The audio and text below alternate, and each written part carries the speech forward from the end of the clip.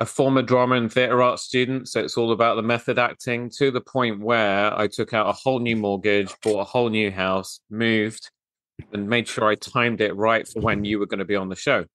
Your dedication to your craft. I mean, you and Daniel Day-Lewis are two of my acting inspirations, how you're so immersive. So thank you for, I hope your listeners appreciate your commitment of how you have done this. And you know, I do.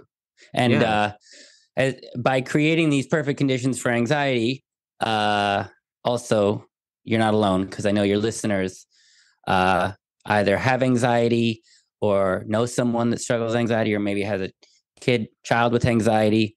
And so, as we know, it's not just something that makes life hard. It limits us, keeps us from happiness, and it can ruin a life or limit a life. So it feels meaningful to be here with you and your audience and share with them a perspective that is very valuable to them, which is that we don't we figured out how to not just manage anxiety, but to have it go away and not come back. And that's what we're here to talk about. Does that sound good? Oh no, it sounds awesome. And genuinely, I'm so glad to have you here. This episode recording is going to go slightly differently, I think, to a lot of others, because we're kind of already in it. So I will introduce you properly at some point. But I think also it's quite timely that we're at the beginning of a new year. There's a lot going on in the world. From a economic standpoint, from a social standpoint, environmental, and so on. People of all walks of life, ages, etc., are anxious about different things. I know a lot of my clients are talking about their kids who really have just given up on the future altogether because they think that the earth is going to fall into the sun. What we really need to tell them is that is not going to happen. We might wipe ourselves out, but the earth will still be here spinning long after we're all gone. Sorry, that's probably not the best thing to do. And then all this inflation stuff, people's mortgages going up and so on. And, really, it's easy. Some people say in the grand scheme of things, and none of this actually matters.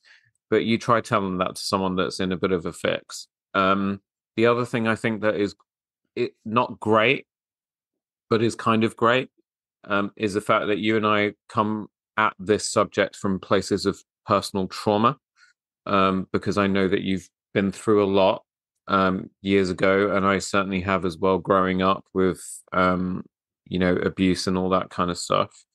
So this is going to be great, but we're going to not bring everything down, obviously. And try and keep as upbeat as possible. You brought up some really good points that, this topic of anxiety and fear, it's not just a topic, it really affects people in many ways. One, you just said, we're recording this a little bit after New Year's. And of course, New Year's, it's part of sometimes the New Year's resolutions, and people focus on their mental health, and you'll hear, new year, new me. And that sounds great. However, as I'll explain to your audience, because mental health experts have so confused people and given people such poor tools, good luck with that. That's like being stuck in a tornado and being like, new year, new me. It's like, that sounds good, but it's not going to work. So I can tell you this, what we care about is results. We just had a client of ours that went through right at New Year's. They started the program just right before Christmas, because they said, I'm going to be around family and I don't want to be a hot mess. Their words, not mine. And that's not the clinical phrase that we use, hot mess. That was their words. And so they started the program right about the first week in December.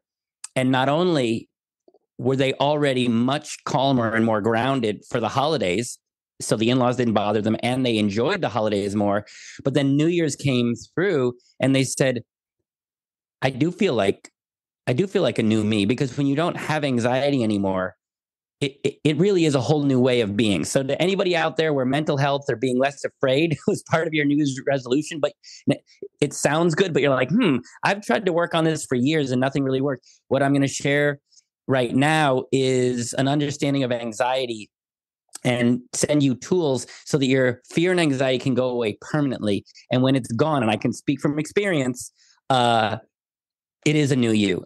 It is a true new you. And also, what you said about, there's a lot going on and people are struggling.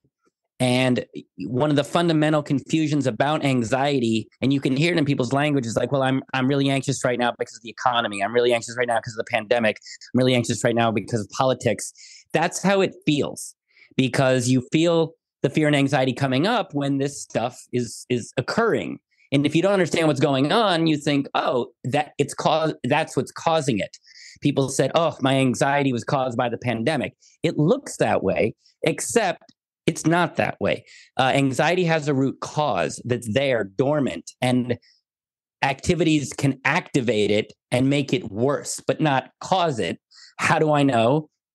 I went through the pandemic and I was chill as a cucumber. Mm-hmm. And we had clients that came to us during the pandemic because they were in so much pain and needed relief. They went through, used our program that solves their anxiety, so it's gone. And they were not only calm, they were the calmest they'd ever been in their entire life during the pandemic. So let me clarify, you are not anxious because of what's going on. You have anxiety, and I'll explain to you why. And these circumstances are activating it and making it worse. Now, why is that good news? Well, because life's always going to be challenging. And if you think your anxiety is linked to what's going on in the outside world, you can't solve it, because we can't magically make the world not scary. You know, it's tough out there. Yeah. But what if you could just feel consistently calm no matter what is going on? Not only are you calmer, but what that gives you, which is the thing we're trying to get our clients and your audience, is real freedom. Like real freedom, not just to have less anxiety, but when you're not anxious and afraid, how would your life be if you didn't have fear and anxiety? Like I'm asking you, Roberto, how would your life be better? Well, I think just because she's in front of me opening an Amazon package, but my first answer would be, I think my wife's life would be a lot better, because she'd have to deal with this stress ball, 365 days a year, perennial ball of stress over here. I mean, yes. I mean, I think, sorry, to answer your question less facetiously, although that was actually really true. And she just walked away nodding her head, rolling her eyes to the heavens. I think to kind of not feel that, I'd feel almost like there's nothing that I could achieve, because there would be nothing that would be holding me back. Pretty much. So to your audience listening, and I'm going to be talking through the filter of the word anxiety. Some people say, well, I don't have anxiety. However, as you're going to learn, as I explain more, this applies not to just anxiety, but overwhelm, fear of failure, fear of rejection, insecurity, self-doubt, anything that you might describe as fear. This is going to resonate. We saw the root cause of all of those is one root cause. And if you had less anxiety or fear or self-doubt, whatever you call it, life is just so much better in so many ways.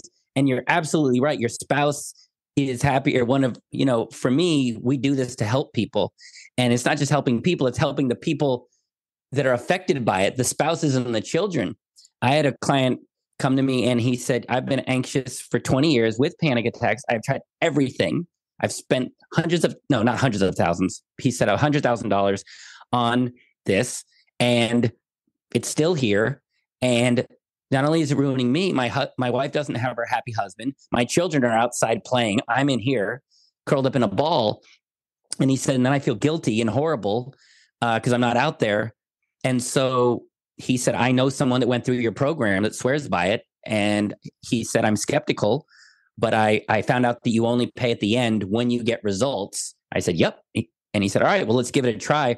And so around week 4, he reached out and he said, this was the greatest gift, but not just to me. He said, I feel calm now, but now my wife has her husband back, and I was outside playing with my kids for the first time. So my kids have their father back. So the power of what we're doing, it's not just the individuals. We're trying to just, it's profound. And so, yeah, I get very passionate about it because we're all here to help. Yeah. And when you figure out something that gets rid of anxiety and fear, it just makes the world a better place in so many ways. No, absolutely. And that's what we're here to do. So I'm going to introduce you because people are now wondering who the hell you are. Today's guest is a UC Berkeley mechanical engineer who turned his battle with anxiety into a breakthrough. After extensive research and testing, he created the world's first program with a 90% success rate in solving anxiety permanently. Unique in his approach, his clients pay only after achieving results. Also a seasoned comedian and a fan of peach gelato, he brings a blend of humor and innovation to everything he does. Tailoring Talkers, let's welcome the engineer of anxiety solutions, Daniel Packard, to the show. Daniel, how are you? Thank you for asking. Well, I am in purpose because this is what I'm here to do, is to serve people in pain and the planet in this way. But also, I know people don't believe me. I'm chill as a cucumber no matter what happens. So I'm calm and content and happy and fulfilled. And the best thing ever, because of what we figured out, this isn't a temporary feeling. It's just my default. I'm just a default. And so I'm free and I'm happy and I'm here to serve your audience, because they're probably being like, A, I don't believe you. B, screw you. But that's how I'm feeling. And I make these big claims about how I feel, our clients feel, the effectiveness of what my company does. Your audience is going to like what they're hearing, but they will not believe me. They just will not believe me. And that's not their fault. They've been so heavily confused by what I call the improvement industrial complex. This is therapy, psychology, doctors, personal development, spiritual teachers that make a lot of money, about $1 trillion a year, on people's pain, but they don't deliver permanent results. And so it's confusing people and making people feel like they have to live like this for the rest of their lives. I did. And so I'm going to make some really big claims. You should be skeptical. Do not believe me. However, at the end, I'm going to send your audience to my website to get a free training where they can apply one of our techniques so that you can actually feel how effective this is, so that you understand this is not too good to be true. This is just a real innovation that could give you your life back. Yeah, but I think people already, if they listen because you said it and then I said it when I introduced you, that you're not some snake oil salesperson, because there's a lot of that going on in the world today. I mean, God knows you can't scroll through an Instagram feed or even just browse the internet without someone promising to help you to make $1,000 a day by following their online course and doing this and that. There's all these big people making big grand claims and they want to take your money first. You said it, then I said it. You don't take money off anybody until they actually see the results. So, and also I want to be clear, because people, I just want to interrupt, because this is such an innovative, we want to, as I'll explain how we ended up here. What we're doing is so disruptive that it's hard for people to even wrap their heads around. So when I tell people we don't charge you to the end, they go, oh yeah, money back guarantee. I'm like, no. That's where they take your money. And then if it doesn't work, you got to go through red tape and hoops to get your money back. No. We measure your anxiety in a couple key metrics from 1 to 10. We do not collect the full amount of the program at the beginning.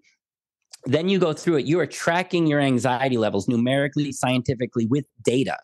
So as you go through the program, by the end, we have numerical data that you self-report that your anxiety is either completely gone or significantly down in 6 weeks. When you have that data, we have that data. That's when we charge you. So it's not a money back guarantee. Like, we wait for results. And people say, Daniel, like, how can you guarantee that? The reason we can guarantee it is because that was our goal from the very beginning. What happened, how we ended up here was, when I was a kid growing up, my dad was a scientist and an inventor. And I just saw him invent things. And I thought that was the coolest thing ever. Like, it was sort of a magic trick. Something didn't exist and he made it. And I thought, that is cool. And he told me, he said, Daniel, if something in this world isn't working, you can invent something, make the world better. And that always just stuck with me. Like, you don't have to just tolerate what's out there. You can invent something. And he also said, what I love about science is anybody can have a theory, but it's the person who gets results you want to listen to. He said, results matter. And we know that about a lot of the industries, sales, marketing, when you take your car to a mechanic, so many things, results matter. And then we get to what I call, again, the improvement industrial complex. People get horrible results. That's not the problem. The problem is we don't have a problem with it. So what happened was I went to engineering school to become an inventor, and I learned how to look at a complex problem, how to break it down into basically mechanics and engineering, build a prototype, and then you test and you optimize and you collect data until the thing works consistently based in the engineering and mechanics. So I was highly trained to make things that work. The problem was they didn't teach me how to make life work. They didn't teach me how to make relationships work. And so I fell in love, and Disney said we'd live happily ever after. Apparently not true. The relationship turned very unhealthy quickly. I later found out I was basically at times being emotionally abused, but was too insecure and codependent to leave. Yeah. And when the relationship was over, about 2 weeks later, my whole system just crashed. The tiniest thing, someone interrupted me, a car door would slam, an email, and I would feel terror, not fear, terror. And I was told this is complex PTSD and anxiety. So I'm like, okay, great. And then I went to go looking for help. And I spent 10 years going to therapists and psychologists and doctors and spiritual teachers and retreats and doing EMDR and EFT and MOUSD and going to people with all the letters and trying everything. And they gave me tips and tools to manage it, but it was never solved. And I was in a lot of pain, man, and it was getting worse. Then my friends and family walked away because they didn't want to be around a person in pain, which made me feel more broken and alone. And I wouldn't have taken my own life, but I definitely get why people do. Because I was not happy and nothing was solving it. I felt trapped, and I was like, why do this? And I had this sort of come to God moment. I just was like, what? Like, what? What do you want from me? What is this about? I've been trying for 10 years. What? And I sort of heard my dad's voice of, if something ain't working, invent something better. And I was like, oh, I thought you meant like a car or a machine, but maybe us. And I also remember what my dad said, results matter. And I saw that this stuff I had spent money on, and your listeners have spent money on, it doesn't solve it. It's getting crappy results, and nobody has a problem with it. So I started my own research company with the mission, could we use an engineering approach, not psychological or spiritual, mechanical, to understand what's going on, why we feel this way, and how to fix it quickly and consistently. I didn't know if it was possible. It took 8 years. It was over $1 million in research and development. We worked with 3,000 people on 5 continents. And I was one of the first test cases. I remember the morning it happened, my anxiety and fear, I woke up one morning and it was basically gone. I thought it would come back because that's what's normally, it just didn't come back. And I told my team, I said, we did it. But we didn't fully do it because we didn't want it to be a fluke and we didn't want it to be complicated. So we spent another several years to create a systemized, optimized program that was simple and step by step. So now we have an online program that anybody can take. It's very affordable because it's all online. And no matter what type of anxiety you have, no matter how long you've had it, 90% success rate. And we don't charge until the end when you have the result. If we can't help you, we don't pay because results matter. And again, your audience isn't going to believe me.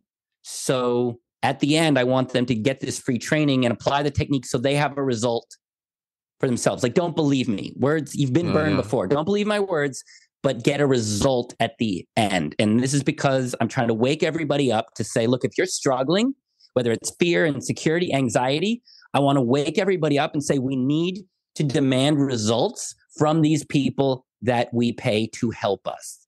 So if you've gone to people and didn't get great results, and you're like, he's right, I am not getting good value for my dollar, and you're interested to find out how to get real results, that's what I want to share with your audience. Yeah. I think, by the way, I'm really glad that you led into, because that was the first thing I was going to talk about was your father. And how he's influenced you and still influences you to this day in everything that you do. And he was absolutely right. I mean, what a wise man. Something isn't working. Don't complain about it. Go make something better. Go make something that does work. And then obviously with your engineering background and expertise, you were able to kind of start figuring this out. All coming from a point of wanting to help people. I think one of the things it might be helpful to kind of start talking about is actually looking at anxiety and working out what it actually is, because you know it can be different things to different people. I don't think it's a kind of binary textbook sort of definition that fits everybody, because for some people anxiety is fear. It's I know Eric Ream, who's a previous guest, would describe it as possibly his beast that he talks about in his book and on his podcast. It's something that can be quite very debilitating. It can make you, it can stop you from doing things. It can make you break commitments. It can make you seem unreliable to close family and friends around you who don't understand the reasons why you behave the way that you do.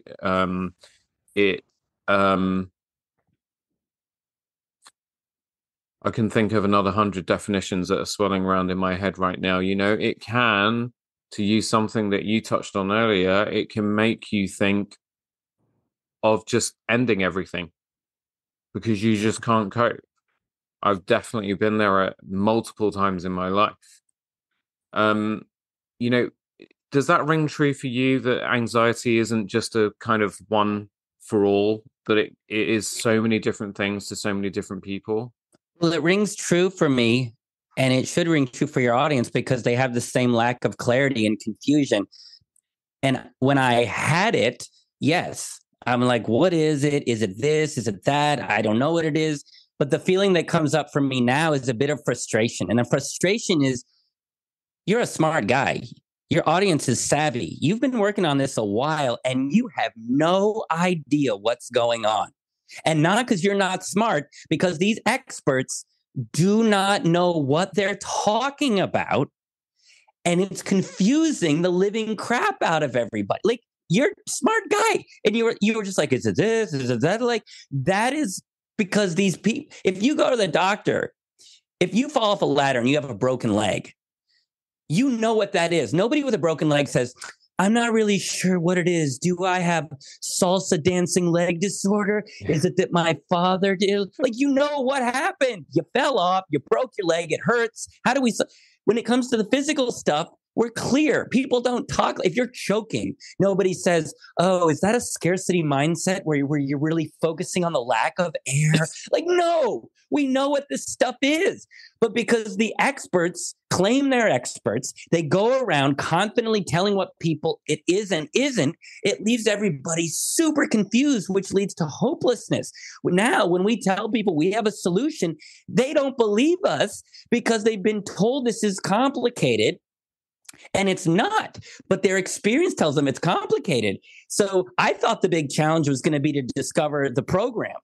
That was difficult. Don't get me wrong. Now there's this whole other challenge of trying to convince people this is a simple solution because they've been so confused. And so I'm not frustrated at individual therapists and psychologists. They're doing the best they can. They're trying to help. The problem is they're not honest with the quality of their knowledge.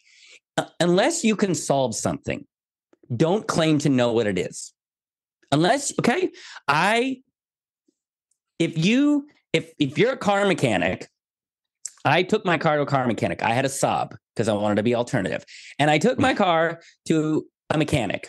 And he said, well, it's a Saab, and I don't really know Saabs, so I may not know how to solve this, but I'll give it a shot because I was in the middle of nowhere, and he was, and he tried it. And he said, I was right. I don't understand the Saab engine, and I wasn't ready to fix it. He couldn't fix it, but he was honest about it. He said, I don't know what this is. Okay, so then I could go find someone. But the therapists and psychologists and doctors, they tell you what it is, but they don't know what it is. If they knew what it is, they would have solved it. An example of this is I was at a conference where I was speaking, and I was talking on anxiety, and I was telling everybody exactly what anxiety is. How do I know? Because we're solving it and we back up our results. This other woman got on stage and she said, oh, I'm going to tell you what anxiety is. And she said, anxiety is a lack of gratitude. She goes on and on about how gratitude is great. And if you're less grateful, now you're a scarcity mindset and it's going to make things worse. Now, what's true is if you're grateful, it might raise your vibration a bit. It might make you feel a little bit better. And of course, if you're focused on the negative, it's probably going to make things worse. Fine. But that doesn't mean that's what anxiety is. But she gets up there and she says, hey, everyone, it's a lack of gratitude. People are writing it down in their journals, lack of gratitude. I got to be more grateful. So I walked up to her because I knew what she was saying wasn't accurate. And I said, hey, you said the root cause of anxiety is a lack of gratitude. She said, yes. And I said, and how do you know that? She said, well, when I'm grateful, I feel better. I said, that doesn't mean you've solved. And I said, did you have anxiety and completely get rid of it through gratitude? She said, no. She said, I've never even had anxiety. I said, wait, what? What? I said, okay, so you don't even know if this is true. She said, well, no. And then I said, have you helped anybody who had crippling anxiety and purely through gratitude, it went away and never came back? And she said, no, of course not. I was like, well, then I didn't say this to her. I walked away, but I was like, then don't tell people you know what you're talking about. So this is my soapbox because there's so many people in pain because they're confused. And I'm trying to clarify that. As you can tell, I get very passionate. Sometimes, no, totally. And I think I probably illustrated the point of confusion perfectly for you. Yes, thank you again for being so method. I appreciate you preparing yourself your entire life. I forgot to mention how method I was, that we actually started packing our old house, on Christmas Eve. And we moved on New Year's Eve. You are so dedicated to your craft, Roberto. I really appreciate it. Well, new year, new house. But yeah. So let me explain to your audience, instead of just telling them they've been confused, let me give your audience clarity. Would you like some clarity? Absolutely. Well, the other thing, I just wanted to share a thought with you, because I was thinking that, everything we've been talking about, when you talk about psychotherapists and therapists and whatever, because God knows I've seen my fair share of them, they're all trying to fix things from a mental point of view. And the problem with our brains and that kind of mental portion is it's vast. So where would you, if you imagine that your brain, your mind is the bonnet of a car engine, normally if you open up the bonnet of a physical car, there's an engine there. It's a certain size. It has certain parts, right? And most engines, combustion engines anyway, the principles are the same of all of them.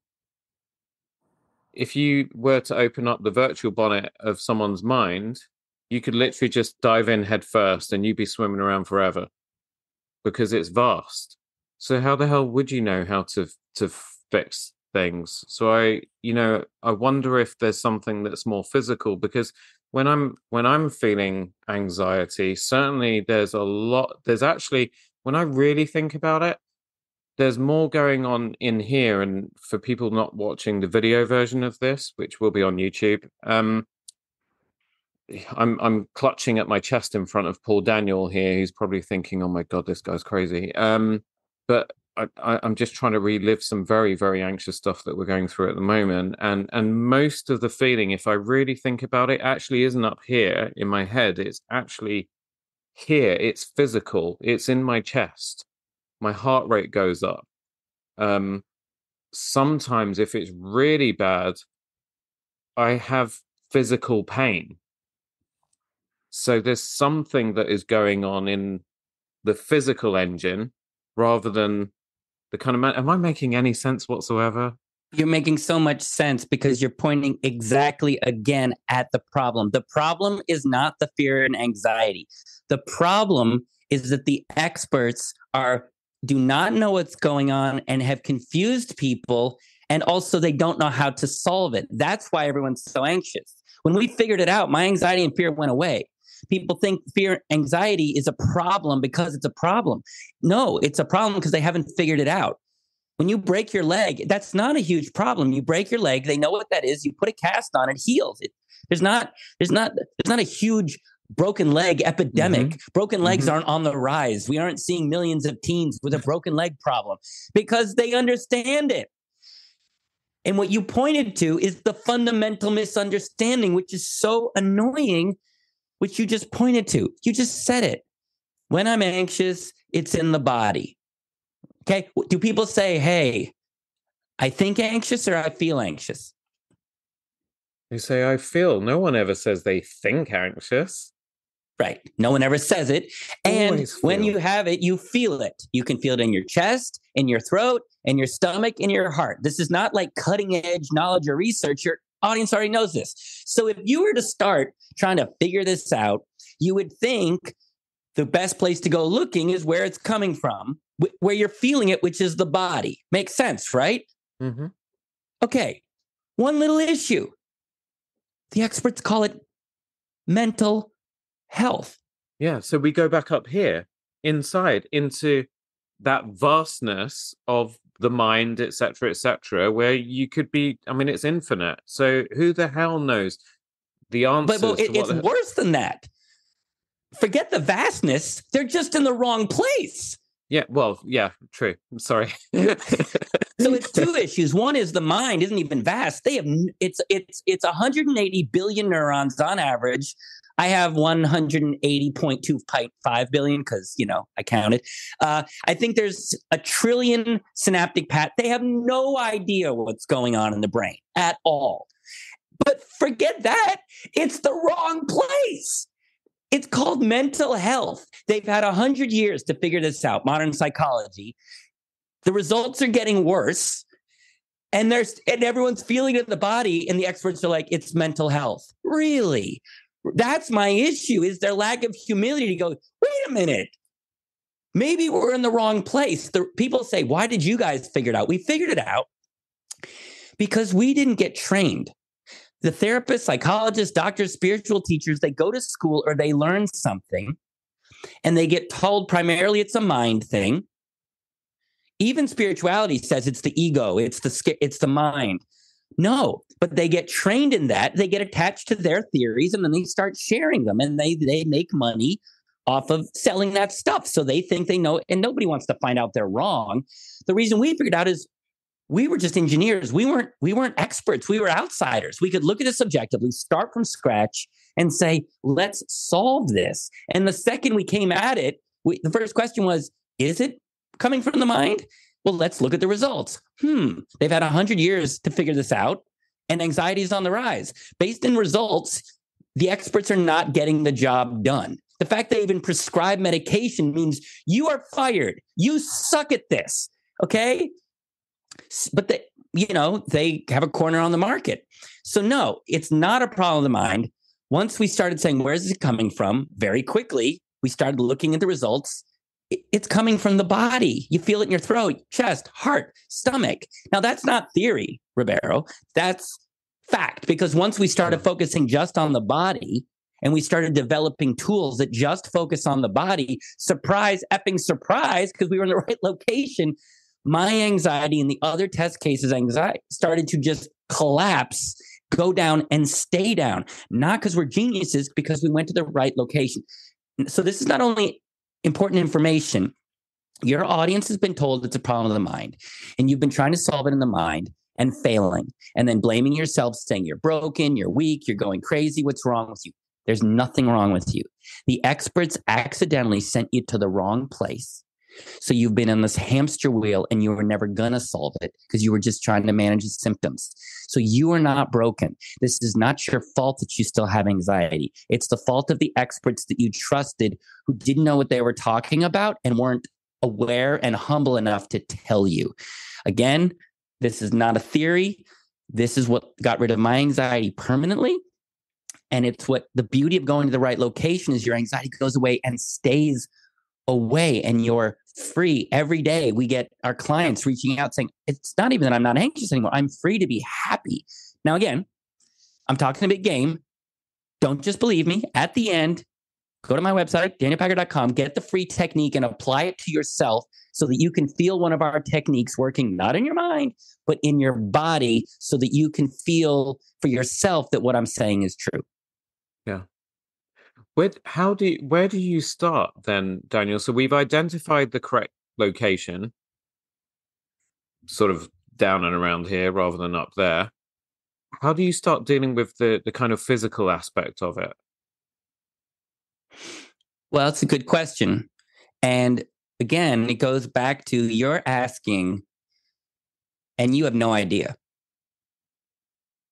And I mean that to say, as smart as you are, and as many things as you've read, and as many things as your audience, when you ask these questions and people ask it, they have like no idea. They're like, oh, I read a book. It might be this. It might be my vagus nerve. It might be. Like, think about just how clueless people are. But I was, until we figured this out, I had no idea. And that's after spending 10 years on this. This confusion, again, it's not your fault. You're confused. These experts have confused us. If they had just been honest and said, we don't know what this is. Here's some Band-Aids. It's the best we can do. Okay, well, at least then you're not claiming to know. But when I tell you what it is, it's so simple. The only reason we discovered it is because we went looking to solve it versus manage it. So you said, what was your question? Like, where is it coming from in the body, or why we feel this way? Now we know that it's in the body. How do we start to fix it? Because I know, again, a different set of experts would start to say, well, you need to calm yourself down. So you need to start working on your breathing and you need to meditate and so on. And I was like, for me personally, I look at people that say things like that. You need to do yoga. You need to concentrate on your breathing. You need to meditate. I can't do those things because I have attention deficit stuff going on. And I can't sit still for 2 or 3 seconds, let alone, do what you're telling me to do, which is breathing exercises and sit there for freaking 10 minutes every single day. There's another reason it's not helpful. Like one reason our program is so effective. We tested it and retested it with people to make sure it was simple and doable. You don't get a 90% success rate and back up your results if it's complicated and you can't do it. Ours is dead simple. If it's built like a gym. If you just work the steps, you get the results. But here's the other thing. Even if you could meditate, even if you could do your mindfulness, even if you could do breathing exercises, which are in the body, does the anxiety go away permanently or does it come back? To be honest, for me, it winds me up even more. So I get even more anxious because then what happens is I'm actually sat there alone with all of these feelings that are going on and nothing's helping it go away because, as we've now established, it's all physical.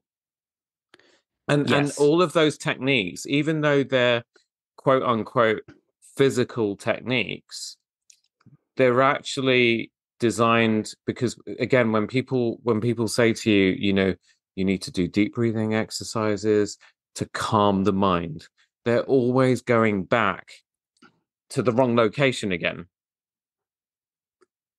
Well, yes, it's true. Some people will tell you that you can calm the mind with the body, which is partly true because the mind follows the body. The mind is a symptom of the body. We're wired where you feel it in your body, and your mind is a tool to get the body what it needs. You feel hunger first, then your mind senses the hunger and says, where do we go for takeout? It's a tool okay? So if you feel fear, do you like my incredibly sophisticated examples? Yes, no, I love it because that's pretty much the signal that mind sends, and it is in the literal visual form of the golden arches, which, I'm not allowed to eat in. And if my wife listens to this episode, she's about 100 episodes behind.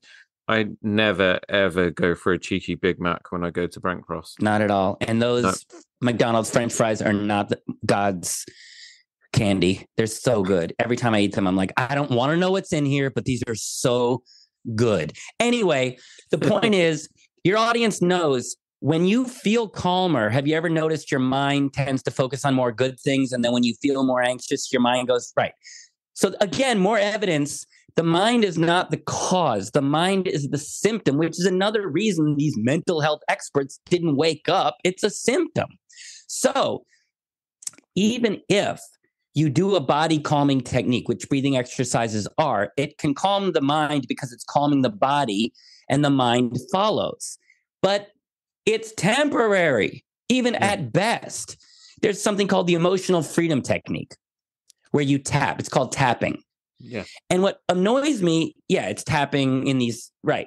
Now, it quote unquote works and that it can temporarily calm you down. It's primarily on the body. What annoys me is the lack of humility. It's called the emotional freedom technique.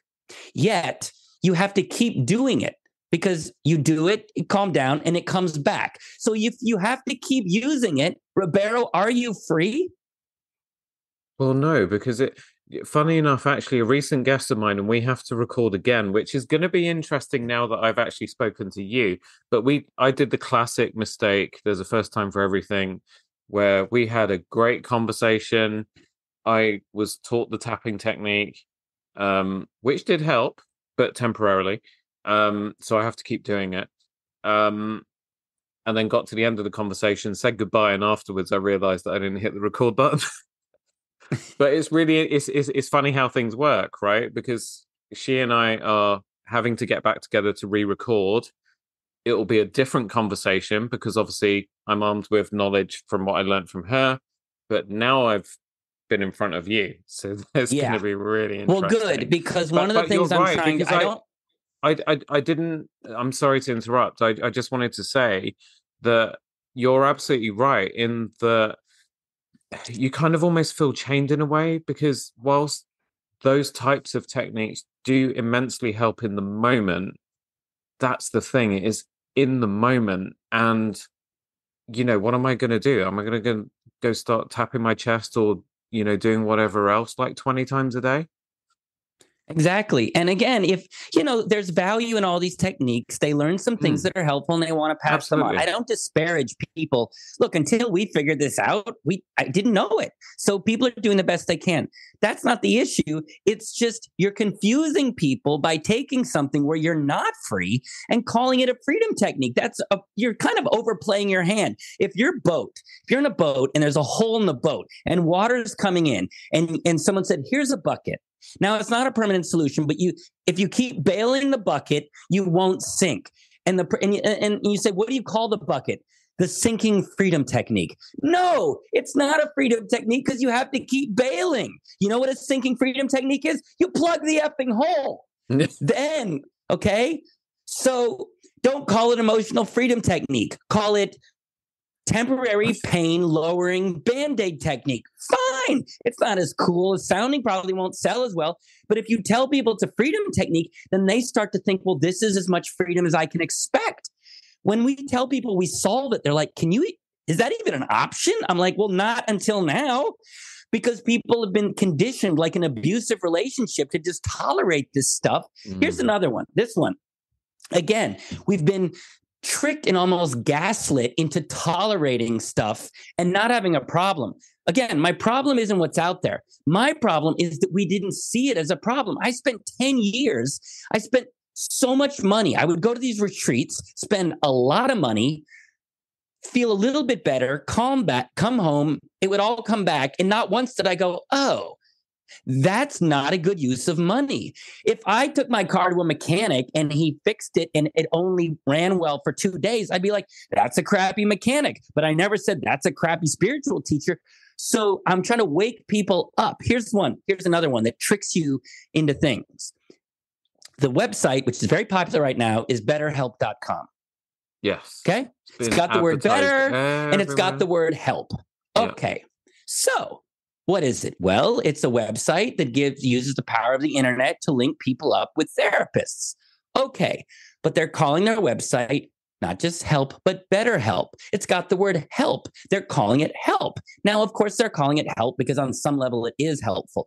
But how helpful is it? We know that most likely those therapists are handing out tips and tools to manage. Fine, that's all you can do. But it's training people that this is the best help that you can expect. We're calling this help.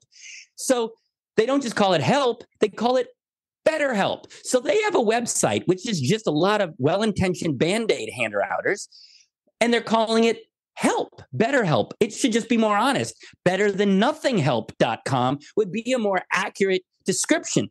Also, one of the features that they talk about is that you can easily change your therapist, which kind of sounds good. Okay. But within that is you may find someone that can't help you. And this is like a feature that this probably won't work that well. You could easily, it's like that's not a feature, that's a liability. Okay. The fact that someone may not. Anyway, it's not that that website isn't valuable. It's that they're training people. This is BetterHelp. No, well, I mean, it's internet-based Band-Aids dispersal. It is valuable because BetterHelp themselves are making, anywhere from 60 to $100 a week from over 4.4 million subscribers.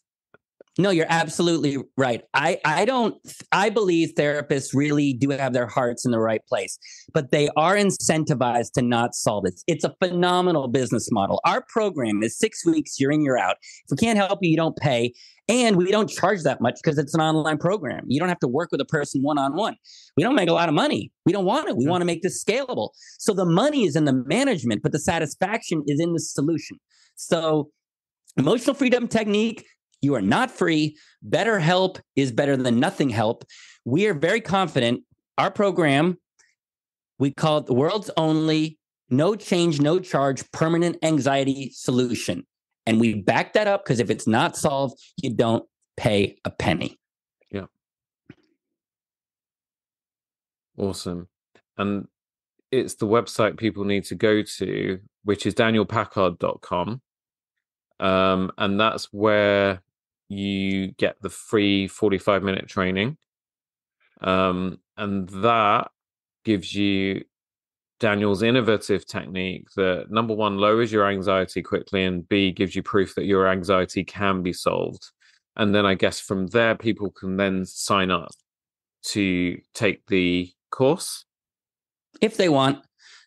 We want to give people, we are so aware of how skeptical and burned people have been. So I tell people that we have a solution so they know it's possible, and that's our mission. But like, I don't really sell the program. I'm passionate about it, but I'm like, don't worry about the program. You're too skeptical to even think it'll work, which is so sad. That it's like a codependent person who's been in abuse for so long that when you have something good, people can't. So just, I like to keep things simple, go to the next step. But let me explain to you partly what you're going to get in the free training and why it's valuable. First of all, what I've learned from sharing this with people is I can talk metaphors, I can talk about locations, but there's so many people out there that talk about anxiety and theories and this. And yeah, I believe what I'm saying is more accurate because we can back up our results, but your audience doesn't know that. I sound like just another person talking about anxiety. Yes, I'm ridiculously charming. Yes, my almost animal-like magnetism can almost impregnate people through a Zoom, but they can't fully trust what I'm saying. So what do people trust? People trust an experience, feeling. So let me explain to you how we solved anxiety, the theory, and then we'll do a little role play, not sexual, experiential, so that you can feel what I'm talking about. Does that sound good? Yeah. Okay. So yes, it's coming from the body, but like where in the body? And you can't just say have the right location. You have to understand it in a way that makes it solvable. Because even if you said, okay, your problem with your car is in the engine, it's not a solution. Yeah, you got the right location, but like what now? So we realized that it's not just the body. We have to understand why it's coming from the body in a way that makes it solvable. But the beauty of the body is it's the opposite of the mind. As you said, the mind is vast. They don't understand the mind. And when you try to understand the mind, the approach is psychological or spiritual, which are theories. They're like theories on what's going on. It's the ego. It's the scarcity mindset. It's theories. Theories are a starting point, but you can't solve anything with a theory. But you go to the body isn't complicated. The body is simple. The body is comprised of systems. You got the adrenal system, the capillary system, the heart system. It's all systems. And all of these systems have mechanics and engineering. Okay. If you're choking all of a sudden, no one says, is this your childhood? No, you have an airway. It needs air getting through. You got something blocking the airway. That's mechanical. How do you unblock it? You put some pressure on your abdomen. Somebody does. It puts air behind the thing and it pops it out. That's a mechanical understanding. When I was younger, I was trying to impress a girl with some dance moves. I landed wrong and I blew out my knee. So my knee hurts. I go to a knee expert. He took an MRI. He's like, look, right there, your ACL is blown out. That's what hurts. I went, sounds good. He then repaired the ACL, and I've had no knee pain for 30 years. So why? Because it's a system. It's mechanics. So we just said, what system is making everybody feel this way? If we can figure out the system, we can figure out the mechanics that's making it malfunction and how to repair it. Make sense? Yeah. Now, once you start asking these questions, the answer reveals itself. It's really simple. So take out words like insecure, doubt, anxiety, panic. Take out those words, which are labels on an experience, and let's just use the word nervous. Let's just say everyone's feeling different versions of nervous. Panic attack is super duper nervous. Overwhelm is a bit of nervous. Just call it nervous. Okay. To you, Ribeiro, and your audience, what system in the body is most likely to be making everybody extra nervous? The adrenal system, the capillary system, or the nervous system? The nervous system makes the most sense since we're talking about nervousness. Yeah. Now, was that a complicated answer? No, sir. Kind of simple? Yeah, very. Yeah. People are feeling extra. What gets me is, okay, so first of all, this is true. We figured out that the nervous system has basically crashed and malfunctioning and making everybody extra nervous. And then we figured out how to repair a nervous system. So yes, that's the information. But going back to the experts, okay? You've got millions of people feeling different versions of extra nervous. There's a system in the body literally called the nervous system. We know systems in the body can malfunction. And the experts went, oh, yeah, brain disorder. What? Are you kidding? If you figured it out, fine. You had 100 years. Anxiety's on the rise, suicide's on the rise, depression's on the rise, opioid debt, all this stuff's getting worse. And they're still like mental health. No, I'm sorry. You guys are fired. You are not paying attention. So to your listeners, you are feeling different versions of extra nervous. You can call it anxiety, insecurity, fear of rejection, fear of failure. But basically, extra nervous, surprise, surprise, your nervous system has gone into a state of failure. And it's malfunctioning. Now, this is very important that you understand the failure, because systems in the body have different degrees of unhealth. Take your teeth, okay? If you don't brush and floss a little while, you get a very surface level malfunction. You get some puffy gums, maybe a little bit of blood in the gums, okay? No big deal. If that's all it is, brush and floss, it goes away.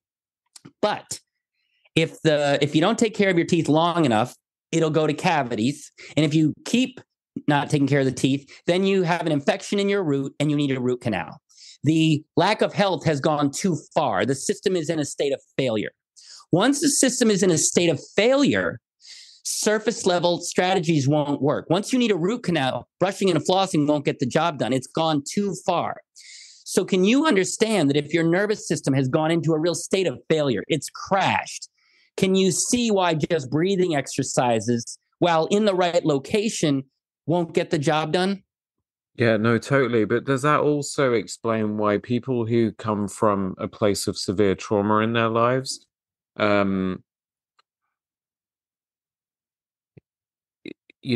go to end up, years and years later, you hear a lot of those people say that they have been through multiple therapists, multiple types of therapy. They've tried just about everything and still not been able to overcome,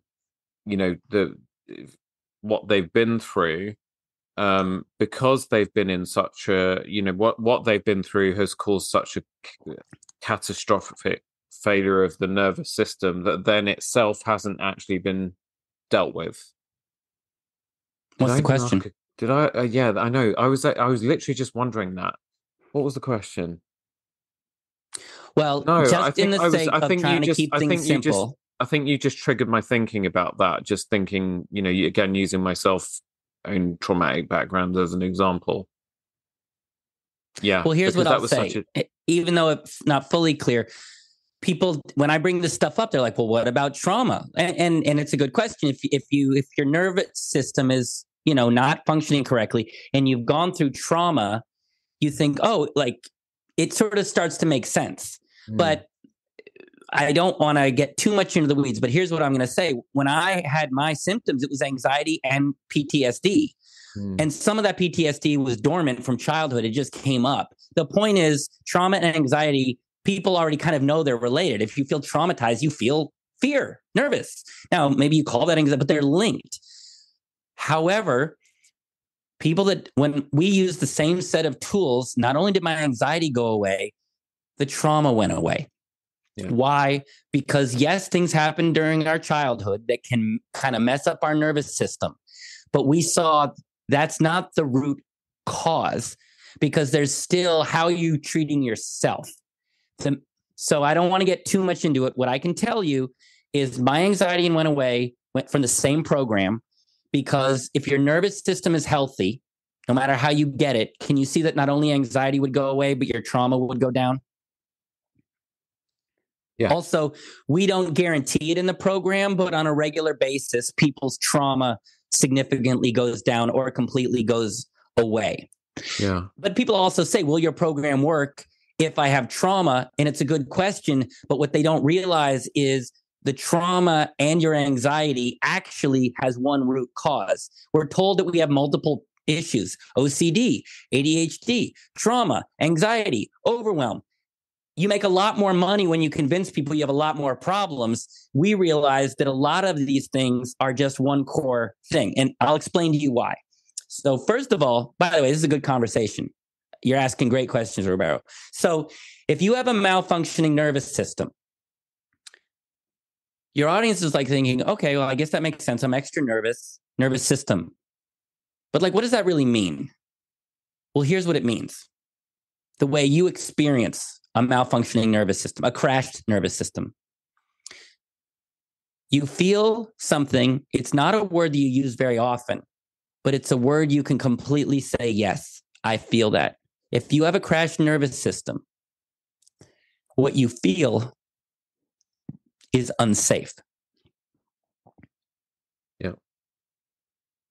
Can you see that you may call it, I have anxiety, I have this, I have fear of this, but if you take away those labels, and I said to you, Ribeiro, and to your audience, what if like just in your own body, you just do not feel fully safe? Does that resonate with you? Mm-hmm. Yeah. Yeah. If you don't feel safe, you will then feel a feeling called fear. And then you will label that fear anxiety, panic attack, overwhelm, fear of rejection. You'll call it different names. But what if those are all just symptoms of feeling unsafe? And what we saw was that basically when a nervous system crashes, you feel unsafe. So the beauty of this program, it's not an anxiety program. When we figured out how to repair the nervous system from failure to health, I and our clients, you just feel safe from the inside out. I still have challenges. Things still happen. But can you see, to you, Ribeiro, and to your audience, can you see that if I could just magically, right now, from the inside out, you felt safe? How do you think your life would be better? I think immeasurably, kind of almost would feel like a superpower, because the thing, when you come from an internal place of feeling safe, it's almost like you have an invisible shield around you. Because so much of anxiety, or what we think is anxiety that we feel, is actually stuff. It comes at us. It seems to come at us externally from all directions. So you use the example when we first got on the call of being in a hurricane or a tornado. And I've been using that example so much. Like my listeners will be rolling their eyes right now because it's like, oh my God, he's going to do it again. But I've been describing my feelings to other guests and to friends and family and so on, that I feel like I'm stuck in the eye of a storm and everything is swirling and happening around me, and I can't quite sort of pull everything down. So what I'm doing is I'm describing things that are happening all around me. Whereas if I felt centered, if I felt safe inside, the other stuff going on around outside wouldn't matter so much. Or it obviously things do happen that do matter. I'd be a lot calmer in how I dealt with them. Yeah, that's what exactly. It doesn't take an engineer with 8 years of experience in this to get people to go, oh my God, that would change everything. And it, I was working with a gentleman. He did sales. His name was John, from California, and he said, "How are you going to get rid of my anxiety? I've had this my whole life." And he said, "The only reason I'm reaching out to you is I met somebody at a party who said they tried things for years and nothing works, and this is what actually got them results." And then he mentioned that you only pay for results, and I went, "Who the hell can back up their results like that?" So he said, "So I'm here. I'm skeptical, but I'm intrigued." And I said, "What if? Is it fair to say that deep down you just don't feel safe?" He's like, "Oh yeah." He said, "I haven't felt safe since I was a kid." I was like, "Yeah, welcome to the club." I said, "So we're not going to, what if I told you we're not going to get rid of your anxiety? You're going to feel safe. And then your anxiety, which is a symptom, goes away." He said, "Oh, that's even better." And I said, "How would life be if you felt safe?" He said, "Oh my God. I mean, it's like everybody can feel it. You're more confident. You're more authentic. You're more grounded. You're more solid." And as you said, life can still come at you. You know, in Florida, they build these houses where hurricanes are. And some of the houses are built to be hurricane proof, not because there's magical fairy dust. They build a more solid foundation. It's anchored, it's solid. Yeah. So when the hurricane comes, the other houses get knocked out, and the houses that have a solid foundation are fine. So is it the hurricane that knocks houses down, or is it the lack of a solid foundation? Yeah. It's, nervous system failure is a big one with salespeople. They get that all the time, and that can be called reluctance. It can just be straight out fear, but nervous system failure is a big one with salespeople. You said that guy was a salesperson? Yeah, and because he had nervous system, the key about failure. And do you notice what I'm calling? Do you notice what I'm calling it now? Good. You are a quick study. Very good. And you don't even have anxiety. Here, repeat after me, you Ribeiro, to your audience. Repeat after me. Say, "There is nothing wrong with me. There is nothing wrong with me. I am not broken. I'm not broken. I do not have anxiety. I do not have anxiety. This is not a disorder. This is not a disorder. I have a system in my body called the nervous system. I have a system in my body called the nervous system. And like some systems in the body, it's crashed. And like some systems in the body, it has crashed. And it's making me extra nervous. And it's making me extra nervous. This is just a mechanical issue. It's just a mechanical issue. That can be repaired. That can be repaired. Through healing. Through healing. I am not broken. I'm not broken. I just have to heal my nervous system back to health. Just need to heal my nervous system back to health. And I am so fortunate. And I'm so fortunate. Because Daniel and his company already figured out how to do it. Because Daniel and his company already figured out how to do it. I bring that up because when we were going through it, we didn't know if it was work. And I was one of the early test cases. It was work. It was scary. We didn't know what would work, if it would work. And now it's just like streamlined automated programs. So I'm a little bit jealous that people have it down to 6 weeks. So the point is, your nervous system is crashed. Once it's crashed, surface level things aren't going to solve it. Breathing exercises, meditation, it's gone too deep. You need a full repair. Our program goes deep and repairs it. And a repair is very different than a Band-Aid. This is a repair reset system in 3 phases. First, you learn in the 6 weeks. First, you repair the nervous system, which is kind of like going to the doctor and they are going to the dentist and they clean out the infection and they pack it full of, so you repair it, you stabilize it. Phase 2 is you retrain your nervous system. You kind of bring it back to calibration and balance. That's phase 2. And phase 3 is to maintain, meaning just keep it healthy moving forward. So we go to the root cause with these tools. You repair your nervous system, you retrain your nervous system, and then you learn how to maintain your nervous system. Those are the 3 phases. And the benefit is at the end is you get to feel safe. the client that reached out to me, the one that just says, I have not felt safe since I was a kid, we're tracking the data. And in his notes, not only were his anxiety levels dropping, but he said, this morning I woke up and for the first time since I was a kid, I felt safe in my body. Yeah. And that's not temporary. That is permanent. But I want your audience to feel what this means so they can understand it. What I'm saying is this whole big complicated problem is simple and mechanical. I'm saying it's coming from your nervous system. And that's good news because systems are simple. They have mechanics and engineering. If you push on this, this moves here, that's what they do when they test your funny bone. They tap a little thing and it's a reflex. It's mechanics every single time. So we're going to do a little role play where we're going to do something and you're going to feel your nervous system, and I'm going to do what your nervous system doesn't like, and you're going to feel unsafe and anxious. Then I'm going to show you what your nervous system needs, and you'll feel calmer and less anxious. And this is just to show you that there's very simple engineering inside you. Okay? Yep. So I'm going to be talking to you, Ribeiro, but when I say the word you, I'm also talking to your audience. So if I say, I'm talking to you, Ribeiro, and you, audience member, okay? Yep. But because this is a very super high-end role play, let's practice. Okay, so let me ask you, wink, wink, Ribeiro, and audience member, hello. Let me ask you, pop quiz.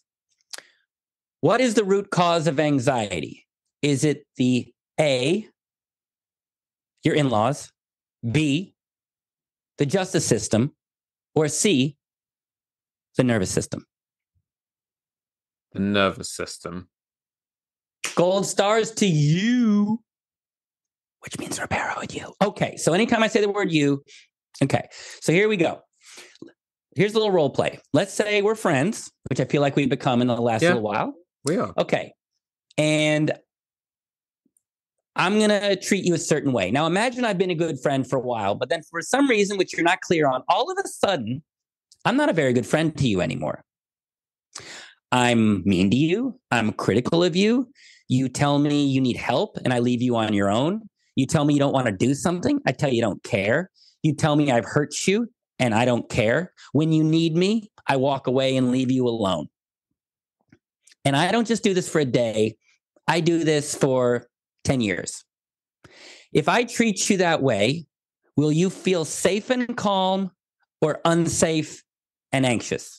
No, unsafe and anxious. And actually, to a slightly smaller degree, I've just been going through that with someone recently. Yeah. So if we do certain things to people in their nervous system, all of a sudden, unsafe, anxious. Okay. So now let's say you're feeling unsafe and anxious, and then you tell me. So on the count of 3 to you, that means you, listener, I want you to say, the way you're treating me makes me feel unsafe. On the count of 3, say, the way you're treating me makes me feel unsafe. 1, 2, 3. Daniel, the way that you've been treating me, it makes me feel unsafe. Why do you feel like this? You shouldn't feel like this. Your life is fine. It's no big deal. And I didn't do this. This is your fault. And also, these feelings, they're bothering me. Okay, I have a life I want to leave, and you're showing up here all scaredy pants and putting your stuff on me. So do not deal with it on your own. You're broken. It's not my fault. Does that make you feel calm and safe, or uncalm and anxious? Uncalm and anxious. Yeah. And also, what the, WTF? Yeah, of course. But the point is, when I treat you this way, you will mechanically feel unsafe and anxious, and then more unsafe and anxious. Okay. So that's what the nervous system does not like. If you get any version of that, you will feel unsafe and anxious. Okay. So now we'll do we'll do it again. This is what you do if you want the nervous system healthy. On the count of 3, on the count of 3, say, the way you're treating me has me feeling unsafe. 1, 2, 3. Daniel, the way you're treating me has me feeling unsafe. Oh my God, I am so sorry. Thank you for telling me. You're right. I mean, first of all, I'm sorry you feel this way. Second of all, I'm sorry I even put you in this position. I've been treating you like crap, and I feel bad, and I'm glad you told me. And this is telling me I need to treat you better. So thank you for telling me how you feel is totally valid. And I'm sorry I was selfish, and now we're going to work together as a team, and I'm going to do whatever it takes to treat you better so you trust me and you get what you need. Do you feel less safe and more anxious, or more safe and calm? More safe and calm. Yeah.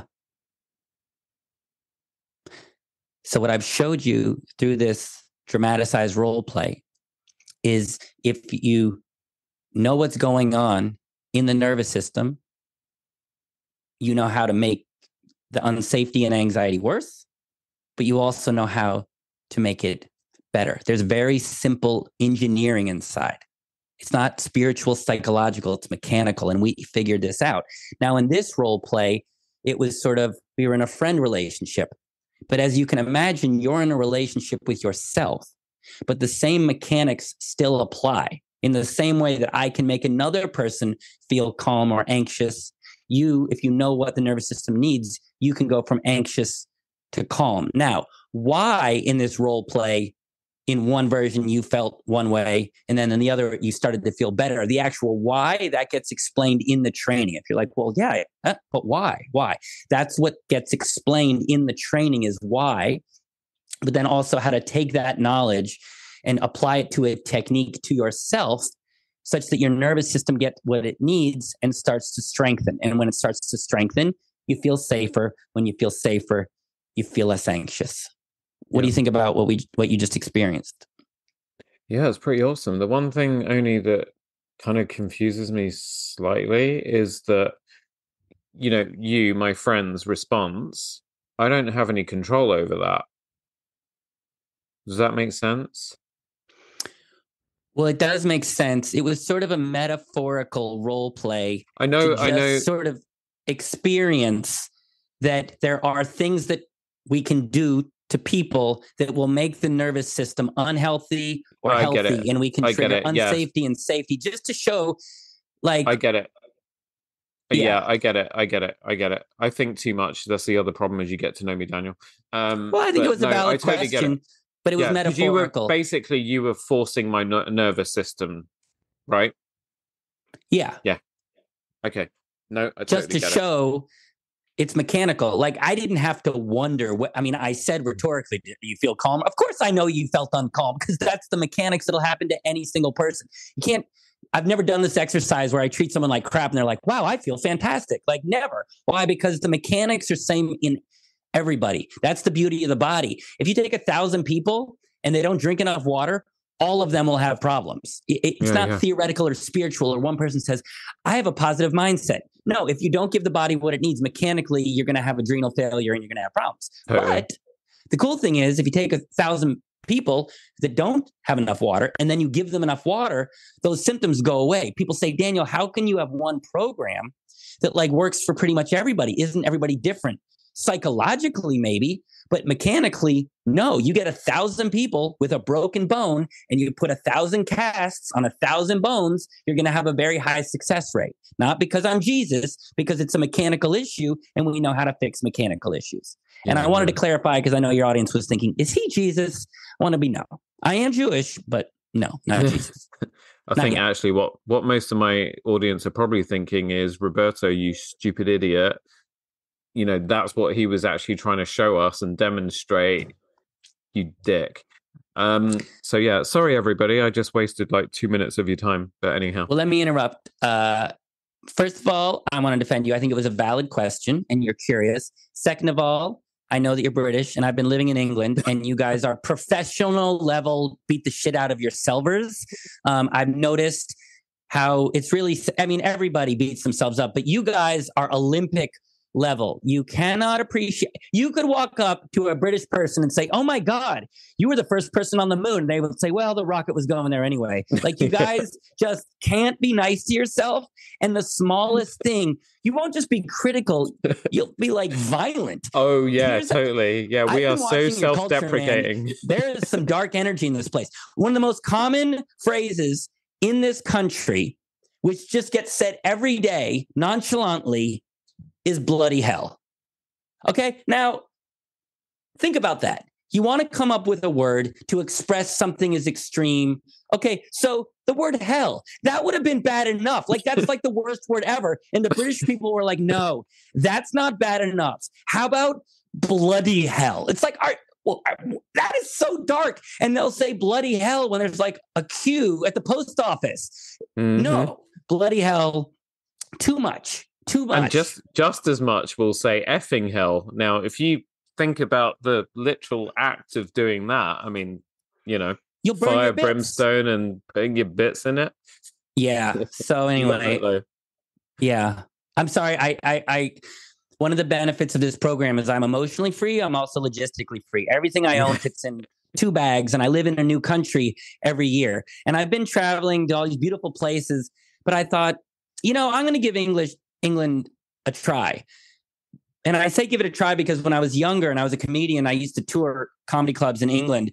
And individual British people are wonderful, but the culture has a darkness that is the one time in my life where I was actually afraid to die was not in South Africa, in poor areas where there probably is violence. It was being stuck on a tube after a football match with those drunk people. I was like, I am getting the F out of here. There is a darkness in this country that is like, so anyway, but people had told me, oh, it's getting better and it's healthier. And so I asked a person, hey, like, is there a pretty place that I can go and experience England again? Give it a second chance. So I came to this little tiny town on the southern tip of England called Newquay. It's in Cornwall. Yep. It's very pretty, beautiful. But man, that like British darkness and heaviness, no judgment, but I'm a higher vibration. Like, it's kind of like now I eat healthy food. And so I don't want to be around unhealthy food. So of course I come from the US. I'm not sitting here saying that we're a healthier, but there's a type of unhealth in this country where unfortunately I'm leaving in 2 weeks to go back to Mexico. I'm sorry. I'm sorry, England. I gave you a second chance. So normally I ask people at the beginning of the conversation, where are you calling in from? Are you in my time zone right now? I wanted to be in rapport. Oh, wait a minute. I've been calling you Ribeiro right now, and I realize it's Roberto. Yeah. I am so sorry. No, that's okay. I'm British through and through. I was born in London, so I would never correct you. Right. But again, afterwards, I'll say, bloody hell, that bloody Daniel Packard flipping calling me the wrong thing the whole conversation. Well, I'll just say I like to get people's names right. I'm human, so it doesn't always happen. So I want to at least acknowledge it and say, I'm sorry.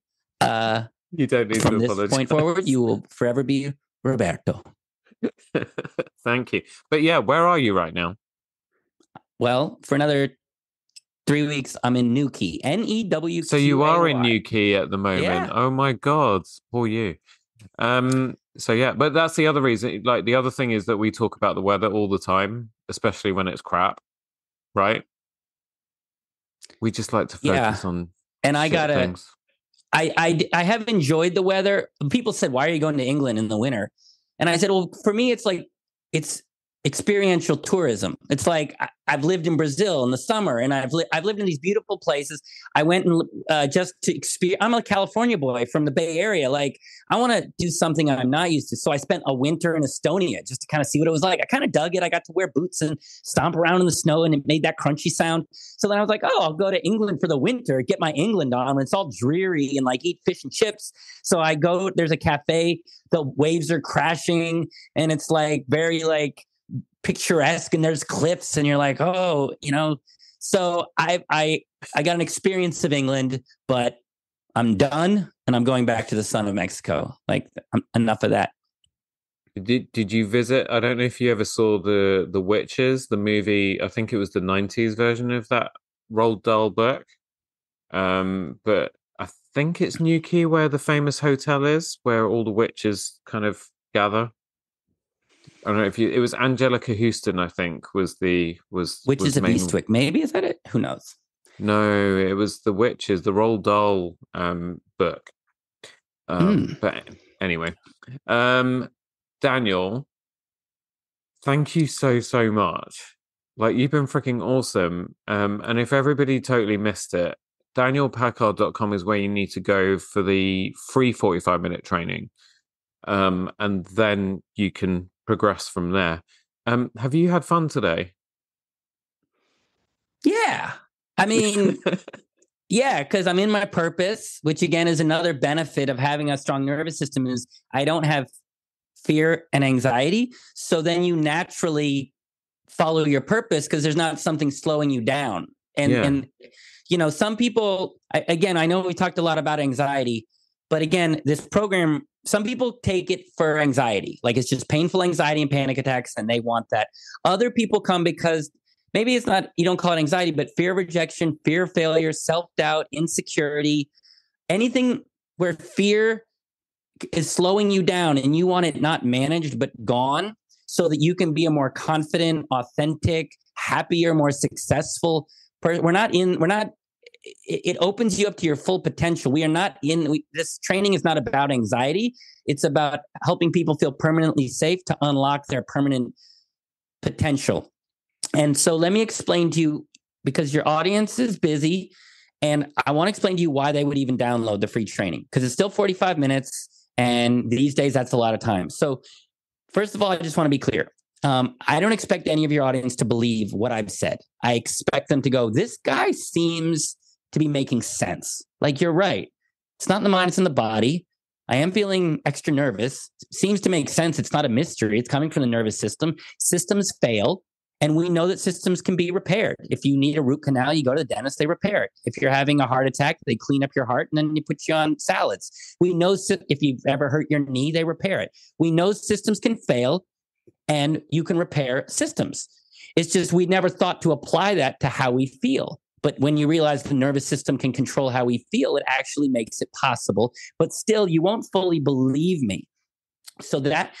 And when we tell people we have a simple solution for anxiety, they do not believe me. And I get that.